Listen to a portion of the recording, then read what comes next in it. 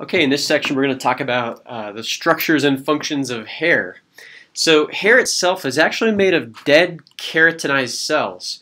And you don't find hair on the palms, soles, lips, nipples, or portions of the external genitalia, but everywhere else you do find hair. And some of the functions of hair include sort of sensation of objects on your skin like insects. Hair on the head guards against physical trauma.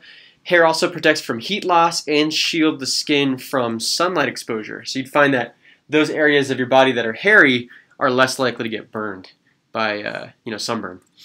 Now, in terms of the structure of a hair, we call these pili, and they're basically flexible strands of dead keratinized cells. In fact, the hair itself is structured very similarly to the stratum corneum of your skin, in the sense that it's a thick layer of dead keratinized cells. However, in this example, hair is actually more of in a tubular shape rather than being flat and superficial. Now, it's produced by hair follicles, which are essentially keratinocytes in the structure of stratified squamous epithelium. And this contains hard keratin. It's not like soft keratin they find in the skin. Hard keratin is tougher and more durable. And these cells don't flake away, so that hairs typically stay as one solid band. Now, in terms of regions of a hair, we have the shaft versus the root. The shaft is the area that extends above the scalp or just extends above skin. And this is where keratinization is complete. The root is the area within the skin, or scalp here, and this is where keratinization is still occurring. Now, the three parts of a hair shaft include the medulla, cortex, and cuticle. Medulla means marrow, so this is the central core of large cells and air spaces. The cortex is several layers of flattened cells that surround the medulla, and the cuticle is the outer layer that consists of overlapping layers of single cells. Now, hair pigments are made by melanocytes within the hair follicle itself. Now, it turns out different combinations of melanins, like there's yellow, rust, brown, or black melanins, these are what create the different hair colors.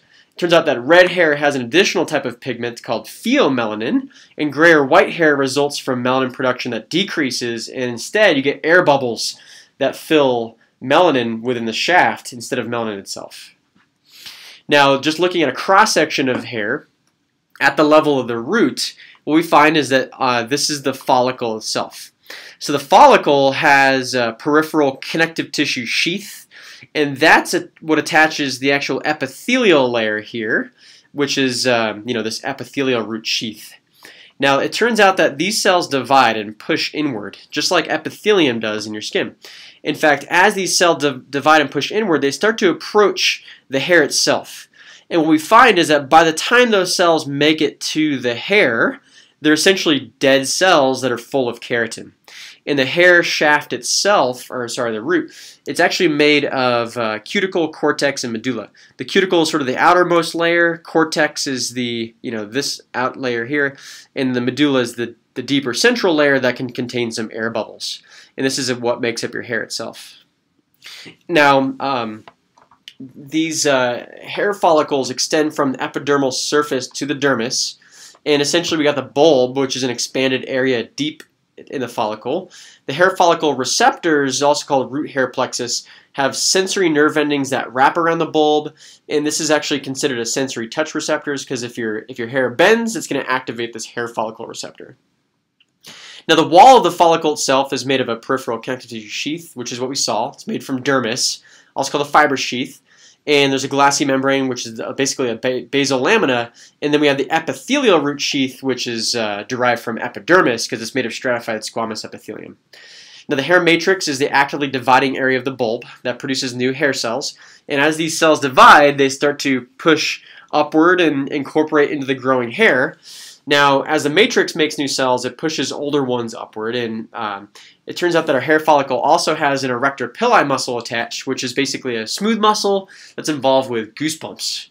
Now, the hair papilla is an extension of dermal tissue into the bulb of the hair itself, and this actually supplies nutrients to the growing hair, and specifically supplies nutrients to the hair matrix. So just looking at this structure here, this is actually a longitudinal section of the hair itself. You can see, remember, our connective tissue sheath on the outside. We have our epithelial root sheath here, and then we have our hair itself with our medulla and the cortex. Now, this expanded tip here is called the bulb. And this protrusion of dermis into the bulb is called the papilla, which contains lots of blood vessels and nerve endings. And this is ultimately what supplies nutrients to the matrix, which is here. And this is ultimately the place where cells divide to grow into the extending hair itself. And it makes sense that your nutrient supply would be close to the cells that divide a lot. You can find some melanocytes nearby because these are the ones that basically incorporate melanin into the growing hair. And that's ultimately what gives hair different color. And in the absence of melanin, hair is going to be kind of grayish or white because of air bubbles rather than melanin itself. Now, there's different types of hair. Vellus hair is pale, fine body hair you find in children and adult females. Think of this as like peach fuzz. Terminal hair is the coarse, long hair. You find this on the scalp, eyebrows, and it grows at puberty. So you find this in the axillary and pubic regions in both sexes, also on the face and neck of males.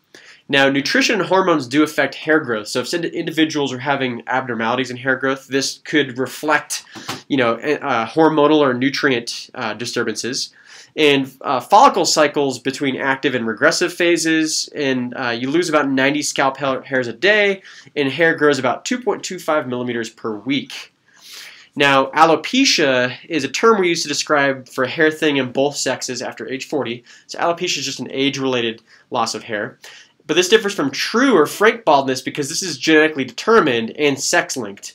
Now, this is what's associated with male pattern baldness because this is actually caused by a follicular response to a hormone called dihydrotestosterone, or DHT. And dihydrotestosterone is a more potent form of testosterone, but this actually causes hair to not grow as quickly, which can lead to male pattern baldness. Now, hair thinning can be induced by several different factors. For one, if you have really high fever, that can lead to the thinning of hair. Surgery, emotional trauma can also lead to thinning of hair. Certain drugs like antidepressants and blood thinners or steroids, chemotherapeutic drugs, all these can lead to hair thinning. Protein-deficient diets.